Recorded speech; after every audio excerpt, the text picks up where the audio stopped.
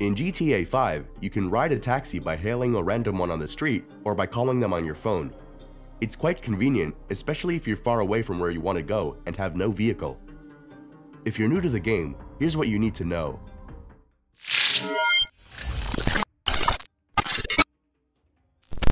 First, access your phone. Then go to your contact list by using the scroll button on your mouse. Scroll down until you see the contact Downtown Cab and Company and give them a call.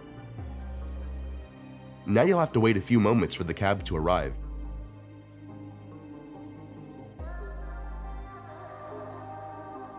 Once it does, press F to ride as a passenger. The driver will ask where you want to go, and once you set a place, you can sit back and just wait till you reach the destination. You can also stop the driver and get off of the vehicle early or change the destination as well.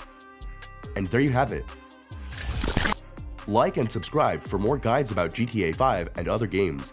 And while you're here, check out these cool videos.